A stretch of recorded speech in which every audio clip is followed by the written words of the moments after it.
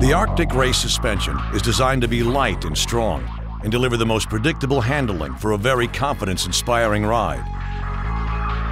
Here at Arctic Cat, we separate our upper and lower A-arm more than is maybe standard in the industry. It gives our snowmobile more of a motocross look with the tall spindles, and the real functional reason for that was to lighten up the upper A-arm and the upper structure in the chassis. It allows us to position the engine to get the perfect balance and center of gravity on our Arctic Cat snowmobiles.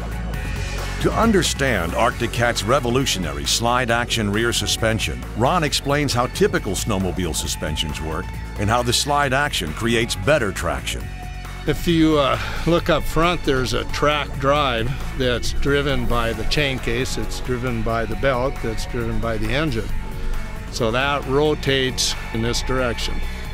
Okay, that then is pulling the top of the track, which comes around the rear idler wheels of the skid frame and then makes contact with the ground. That's what's driving the snowmobile, is the rear wheel of the skid frame. The track's pulling over the top, therefore pushing on the rear wheels. The rear wheels are attached to the skid frame, which is a solid member. There's two arms on our skid frame. The rear arm is attached here and here. The front arm is attached here and here. The front arm is a solid member. It's connected to the rail up to the chassis. This simulates the side tunnel of the chassis. The rear is attached to the skid rail in the chassis. But if you'll watch when I move the skid frame, you can see there's what's called a lost motion in the back. So therefore, when the sled's being pushed, it can't push through this lost motion. It pushes through the front arm of the skid frame. With our new design, the sliding front arm, as it continues to transfer back and lifting the front of the sled, the front arm slides away and the rear arm's now the driver.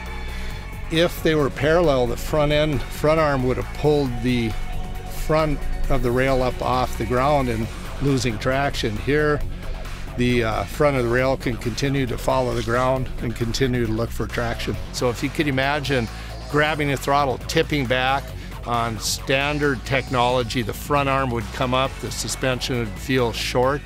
On the Arctic Cat slide action suspension, the front is allowed still to fall out and accept the next bump that you attack. So it creates a real in-control, traction, smooth, ultimate feeling riding a snowmobile.